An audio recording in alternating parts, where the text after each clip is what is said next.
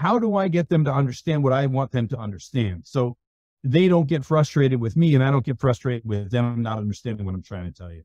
So essentially it's an outcome. In either case, in a law enforcement perspective or coaching baseball perspective, you're trying to get something out of somebody that they don't maybe have the immediate skills or abilities to get to.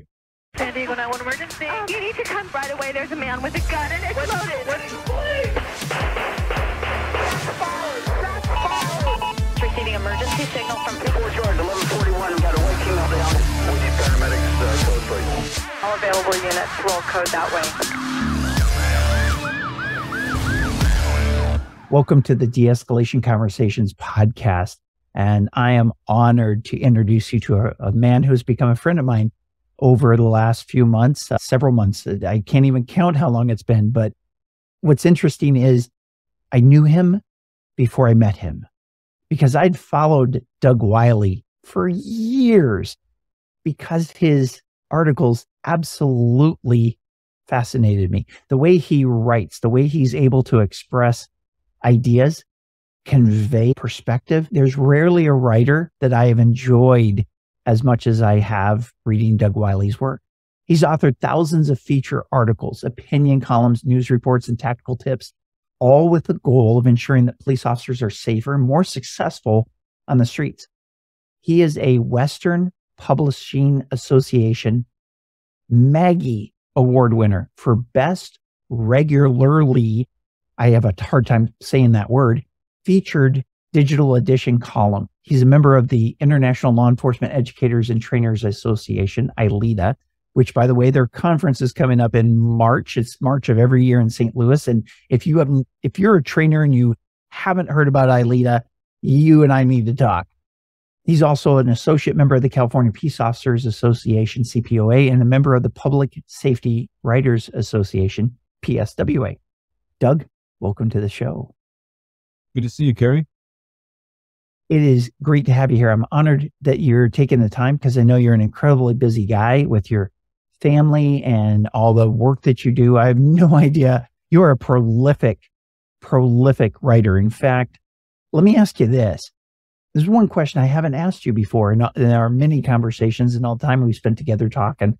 How did you get into this police writing thing? That's a great question. There's a very long story, and I'll tell you the short version of it. I, at the time, was living and working in San Francisco. I, at the time, was in between journalism gigs. Now, journalists tend to be, we play a little bit on the good side, and then the dark side.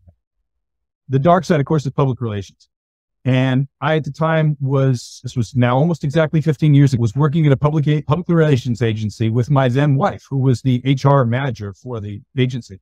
She had a friend then, still has that friend now, who emailed her saying, we have an opening for a job. It's editor of a website for law enforcement officers. We haven't been able to keep anybody in this job for any more than a couple months, a year at the outside. Do you know anybody who could do this job? So she emails me or forwards this note to me saying, do you know anybody? And I kind of wryly write back, me, because I had, of course, an obvious interest in journalism. I wanted to get back into the game of doing the writing, not for someone else's benefit, but for the reader's benefit, not for the benefit of the organization, the company, that I was flacking. But also I've been a pro-cop person most of my life. I mean, really, the first friend that I remember from my dad, his best friend at the time, was a law enforcement officer in New York. And I grew up north of New York City, but close enough to New York City that we knew all about what was going on in New York City. And my dad introduced me to this fellow. And so I knew this guy growing up, and I was, always around people on armed services, retired veterans from the various armed forces. I hung around the law enforcement folks who were living in my town, who worked in the city. And so it was a natural fit. And that job was, I was in that job for 10 years. My predecessor was in the job for 9 months. My predecessor before that was in the job for 6 months. My predecessor before that person was in the job for a year. So in the span of 3 years, they had 4 people, and that fourth person, myself, I held that job for 10 years. It was just a natural fit for me. I moved on from, that was police1.com, and I moved on from Police One to doing a little bit of consulting for various organizations. agencies and companies to do their communications work, and then fell into working with Police Magazine, which is now I've had that job for 5 years. So it's just a natural fit for me. Very, very cool. And your title, you crack me up all the time. Language architect and freelance writer. Tell me about this language architect thing. So I've joked for years. Now, my first journalism job wasn't even a journalism job. I actually worked for the State Department back in the first Gulf War. And as part of that, it wasn't even journalism, but it was basically reporting. It was taking source materials. Some of that was classified, some of that was open source. So I had a classified clearance. And I can't even really talk too much about the job itself, but essentially I took these materials and I condensed very, very large volumes of information into digestible nuggets that were read by people in the White House, people in Congress, people in various agencies, because we were ramping up for the Gulf War, the first one. And at the time, I kind of was thinking, well, what I'm basically doing is taking this giant forest of stuff and making a small little cabin of information out of it.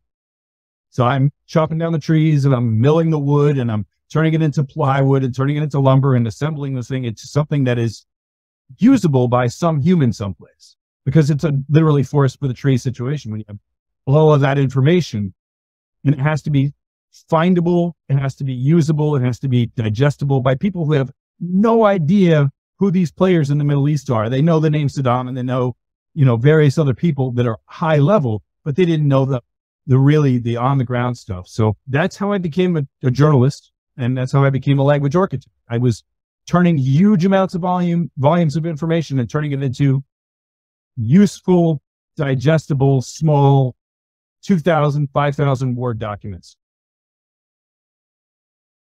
Well, as you talk about that, where you're taking all this information and you're forest for the trees, allowing people to see the forest and not just the trees, all of this information and condensing it down. That is, I don't know if that's where you develop the skills or as a natural innate ability, but what I've noticed in your writing is you have a great ability to get the point across in not that many words. And that's fascinating to me simply because I know, and our readers will probably pick up on it very quickly because they're incredibly smart people. You are incredibly smart. Your vocabulary, your educational level, your ability to converse on any level. You could walk into a room full of PhD professors at any university and hold your own and they would just think you're a professor. I mean, you even got the vest on and the coat that cool. would fit right. You are cool. You're a cool guy. And what I love is you and I can sit down in a Starbucks with your son and just shoot the breeze and converse at a 4th grade level, communication level that I communicate at. And yet you can knock the socks off anybody else. So I just want to compliment you on that. And if our readers don't pick up on that, well, they will now. So like I say, I don't know where you developed that ability to write as well as you do and to be able to take these complex thoughts and be able to break them down. It's pretty fascinating. So let's do this. Let's shift gears a little bit and let's get into the complex world of de-escalation. And when you hear the term de-escalation, what is the lens that you look at that term through? Because I want to make sure that you and me and our readers are all on the same page. I'm just curious, when you think about de-escalation, that term, what do you view that as? Mostly I see and hear that word as an outcome and not as a strategy or a tactic. Oh, Jesus. Thank you, Lord, for saying that. Yes. Sorry. I see escalation as it's a desired state in which if anything bad is happening, it's at least mitigated or it's minimized, or you're able to process it in such a way that you are not going to make it worse. Right? So non-escalation. It's essentially non-escalation. Yes. So let's say from a law enforcement officer's perspective, you're walking up to fill in the blank, whatever it is, DV, whatever, traffic stop, whatever call it is. the outcome is you want to make it not just better. I mean, that would be the best thing, right? But you just don't want to make the situation worse. First and foremost, do no harm, right? But you've got to have an outcome that is, say, someone hooked up in handcuffs, or someone, giving to you something that you want that they didn't necessarily want to give to you. The pipe they're holding, information that they have that, so you want something from this transaction, and I hate using that word, but it's ultimately somewhat transactional. You are getting something, they are getting something, and they might not like what they're getting, but they're getting something, right? So you're entering into this kind of relationship, very temporary, but a relationship nonetheless, where you are seeking an outcome that is hopefully nonviolent, hopefully, essentially, that has everyone not happy at the end of the day, but with what it is that they deserve, frankly. If it's them to be arrested, or just getting some information from that person in an interview, or even a custodial setting, you really just want that not to go boom, right? So I look at it from the perspective of understanding the person that you're approaching, understanding yourself and how you're approaching them, using language that matches what they're trying to figure out. Like they know you're okay. Let's say you're not a cop. Let's say you're a coach, right? Let's say in the example that I was a baseball coach for a long time. I want someone to get their level. I want them to swing level. I want them to understand how to do that. I have to think in the head of a 10-year-old, how do I explain that mechanic to them, that I get what I want and they get what they want? They get to put the bat on the ball. They get to proceed to first base because of an infield hit. How do I get them to understand what I want them to understand, so they don't get frustrated with me and I don't get frustrated with them not understanding what I'm trying to tell you? So essentially it's an outcome. In either case, in a law enforcement perspective or coaching baseball perspective, you're trying to get something out of somebody that they don't maybe have immediate skills or abilities to get to. Yeah. And a lot of our listeners are school teachers, and, Okay. and medical service providers are in people's homes. So they're not a cop. And so that analogy that you used of a coach being able to get into the head of a 10-year-old, which is, by the way, why you communicate with me so well, because that's the same technique. But being able to get into the other person's head and have influence, be able to persuade people who don't want to be persuaded. That's the exact stuff that we teach how to do at IDEA. And at the same time, that's beautiful. And the other thing I just want to throw out is, while we're on the topic of de-escalation, not that it's not the entire episode, but it's co-created. And sometimes we don't have control over what the other person does. But then the question, I feel, becomes, can we have influence? We can't control what they do, but can we have influence? Can we persuade them by whatever means? Getting in their head, flipping that switch that they don't even realize, that we talk about in our training. That, I think, is an important factor, and that's in essence what you spoke to. So thank you for that. I appreciate that. Think part of that is verbal coercion. You have to essentially, you're selling an idea. Like cops talk people into handcuffs all the time. I mean, the vast majority of people who wind up in handcuffs are in handcuffs because they volunteered to get there. Like ultimately, now they might not have wanted to from the jump, but ultimately that's where they wind up. And they might take a circuitous path. There might be on the ground scuffle. There might be a weapon come out of a holster and the threat of, force. But I need you to get on the ground. I need you to put your hands interlaced behind your head. There might be some escalation in the way in which you communicate the need for that person to do what you need them to do. But ultimately you've talked them into the cuffs, right? You're not wrestling their arms together, physically putting them. It happens in the TV shows all the time, but that's not the way it always goes down on the street. So there has to be some level of buy-in from the person that you're trying to get something from. And that requires that you talk to them at least at some level on their level, right? You have to tell them the most beneficial thing for you right now is for you to get in these handcuffs. The most beneficial thing for you right now in hospice care is for you to be come and enjoy these moments that you have with your family. The most beneficial, or to the family, the most beneficial thing is, let me take care of grandpa. Right. Exactly. Let me take care of what I need to do, that kind of thing. And so often you need to sell the idea in a way that they want to buy the car that you're selling, right? That they go, oh yeah, that's a really good car.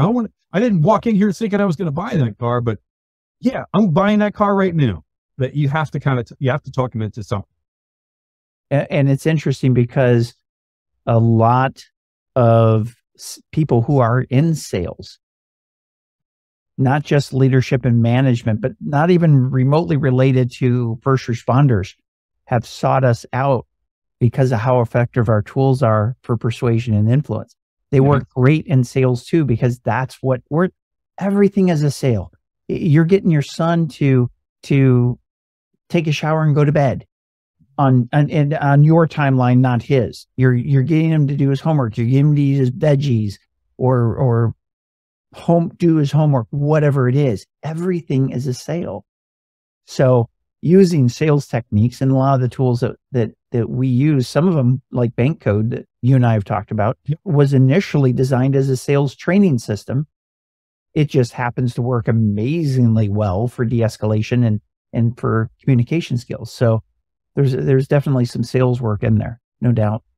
It's funny because you talk about Bank Code. I don't know if it was inherent or some experiential thing, but some of what Bank Code, and you taught me specifically with regards to Bank Code, it's kind of, you got to know your audience, got to read the room. I've always said, read the room, and you got to know who you're talking with. And so somehow inherently, I have the interest or motivation to want to think about the person with whom I'm talking as I'm talking with them, and not, I'm not going to treat this person exactly the same as that person. I will treat them equally well, but I won't treat them equally, if that makes any sense, because what works for this individual is not necessarily going to work for that individual. And you have to tailor your interaction with them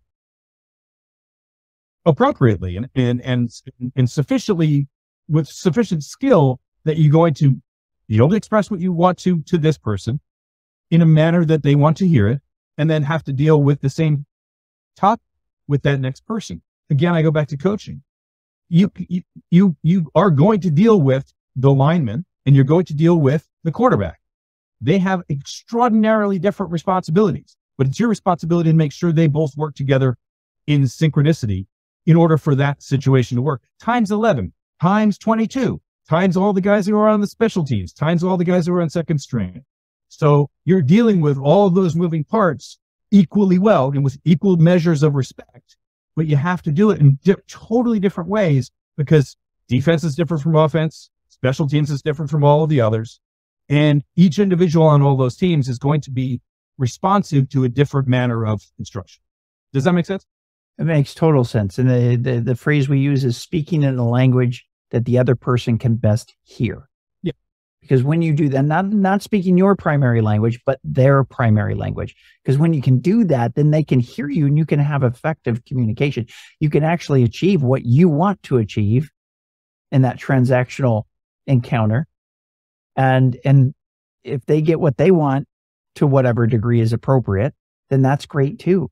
And most of the time, what people want is just to be treated with dignity and respect. And the other thing I'll say before we shift gears is all of us have an addiction. Every single human being on this planet has an addiction, and that addiction is to be understood. And when you can speak in the language that the other person can best hear, they're going to feel understood. And when you can satisfy that addiction, you can get your boy to do his homework. Yeah. I'm still trying to figure that one out. We'll keep talking. All right. So let me shift gears from homework to, well, we got to talk about Memphis. And let's talk about Memphis in kind of a framework of, I talk about the post-pursuit use of force trap. Yeah. And we've seen this, gosh, I spent 30 years as a cop, and it was happening before I became a cop. Why? And you talk to people from all walks of life. You talk to law enforcement officers internationally. What are your thoughts on why cops get caught up in this post-pursuit use of force trap? That I don't really know. My theory is that cops are generally speaking very goal-oriented. First off, very type A. And that's a rule of thumb. There are exceptions to everything. But goal-oriented, and if the goal is the apprehension and arrest of an individual who is fleeing police, who would be fleeing for a variety of reasons, not the least of which is they did something wrong and they know it, and they don't want to go to jail, or they're afraid for their life from the police, right? They're afraid that they're going to get harmed by the police. Turns out sometimes they're right, partially because of this post-pursuit, and I would call it a fever more than anything else. It's this feverish desire for an outcome of putting somebody into custody. And in many cases, when you have a fleeing felon, a dangerous person who poses a clear and present danger, if they were to escape, right? There's a reason why you want to put that person into handcuffs and that person into custody and away from civil society, at least until you can ameliorate whatever problem they're in, whether it's crazy on drugs, whether that's psychotic episode, or whether that's just a person who's prone to violence and needs to be locked away. So there's an outcome that you're looking for. And I believe that outcome becomes that you almost get tunnel visioned into it, and you fail to see the other circumstances around you, where you fail to see the other possible avenues to achieve that objective. It's kind of the dog chasing after the mechanical bunny. It's just the bunny. All you're thinking about is the bunny, but you're not thinking about maybe what if I didn't chase the bunny, if I just waited here while the bunny rounds the tree and comes right back to me. So it's a failure, I think, and I hate using the word failure, but it's a decision at times to continue doing a thing that you've already started. You got sunk cost.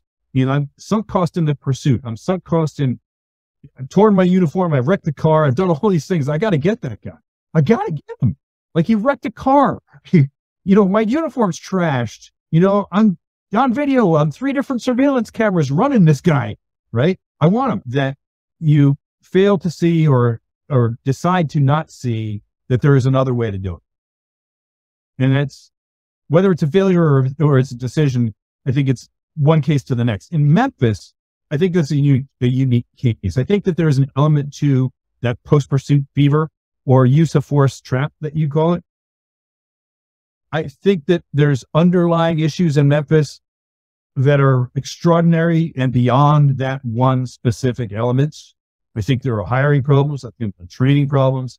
I think there are problems with regard to the culture of that unit. I think there are problems with regard to the culture of that agency. I think there's a lot of shared blame in that particular use of force, that tragic death of that individual that was preventable, that it's not just a post-pursuit, fever or that desired outcome of putting that guy in cuffs. Because there was more going on there than just, we got to get him arrested. Yeah. And I think that point does get lost. It's like a 1,500 piece picture puzzle. Yeah. There's lots of little pieces. I was working on a puzzle just last night, and there was 2 pieces that were a border piece, and they were the last ones, and they had to fit together, but they're just a little bit off. And ironically enough, on the exact opposite side at the bottom of the puzzle, this was at the top, at the bottom of the puzzle, lined up on the crack of the table where the leaves come together, was the same thing. It probably was a defect. There's not 2 pieces missing, but I was searching all over. I was searching under furniture, had my flashlight out, looking all over for a missing piece, till we figured out, well, wait a second, maybe it's actually a manufacturing defect. Maybe there's something else here than what meets the eye. Mm-hmm. But that the junction of those two pieces, when you look at it, affects the entire puzzle. And there's more to it than just those two pieces, though. And so, as you listed off thing after thing after thing after thing that may have contributed, the one thing I want to say, and I want to be really clear about, we are not Monday morning quarterbacking what happened in Memphis.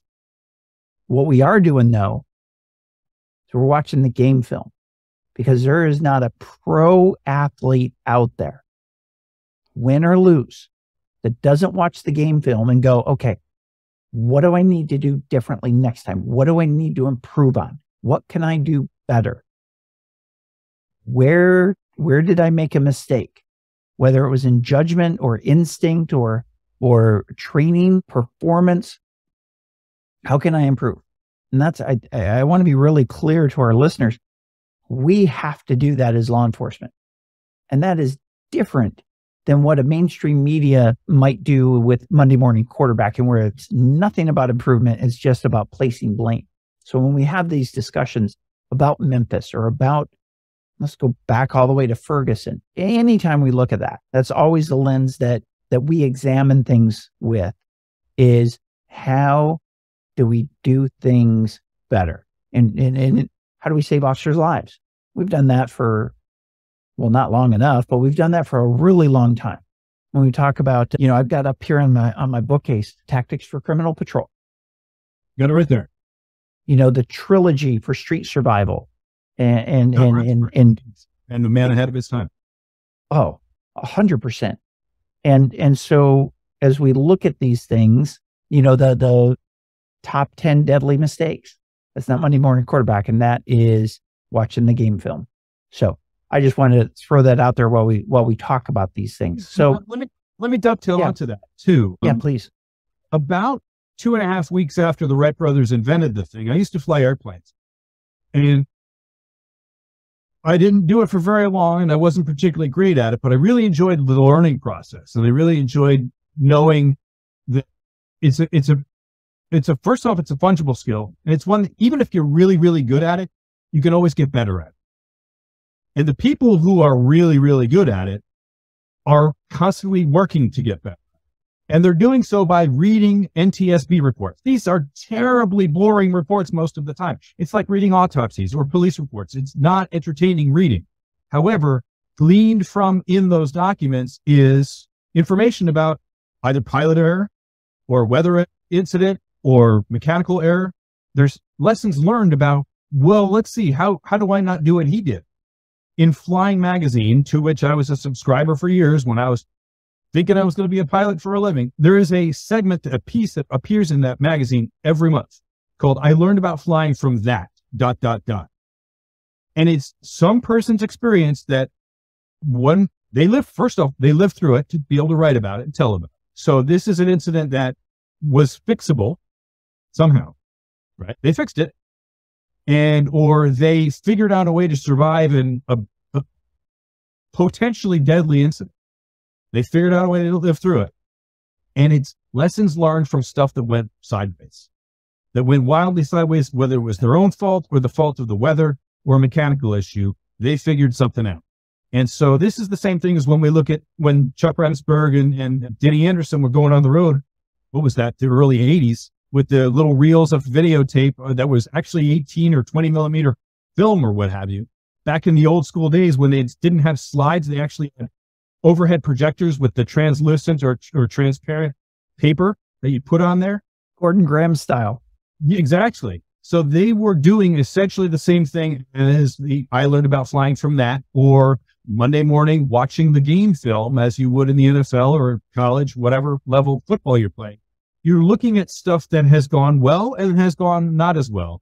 And you're figuring out ways to get better. Like I said, the best pilots in the world, the people that I aspired to be like, they were constantly looking at even their own landings. You look at guys in the Navy who are landing on postage stamps, essentially, and they're constantly looking at which wire they're hitting. So it's not a matter of how did this go so poorly. It's like, I did that really, really well, but I want to do it better next time. because there no carrier land, no two carrier landings are alike. And I don't remember who said it, but no man steps in the same stream twice, because it's not the same stream and it's not the same man the time you take it the second step. So that's how I look at this. Things like Memphis, lessons learned from that can be organizational, that could be from a training perspective, that could be from understanding outcomes from hiring practices that might have led to that issue. But you have to look at it and go, all right, what do we have and how do we analyze that from an objective standpoint?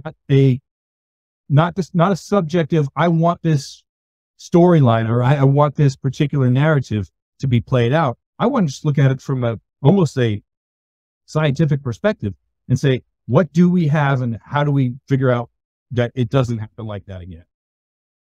Yeah, 100%. 100%. Doug, I'm going to have you back because we're out of time, brother. And I could, you know what? I'm going to be seeing you at the ILEETA conference in St. Louis in March. It's March of every year. It's right around St. Patrick's Day. Again, if you haven't heard of ILEETA, they're not paying me to say this. I just love the organization. I've been a member for years. Gosh, with the exception of when they were off 1 year for COVID, I've presented every single year. I'm teaching 4 different times this year. So check out ILEETA.org. If you haven't, it'll be in the show notes. Doug, the way for people to get a hold of you is going to be in the show notes. If you're driving, listening to this, you're not going to write it down anyway.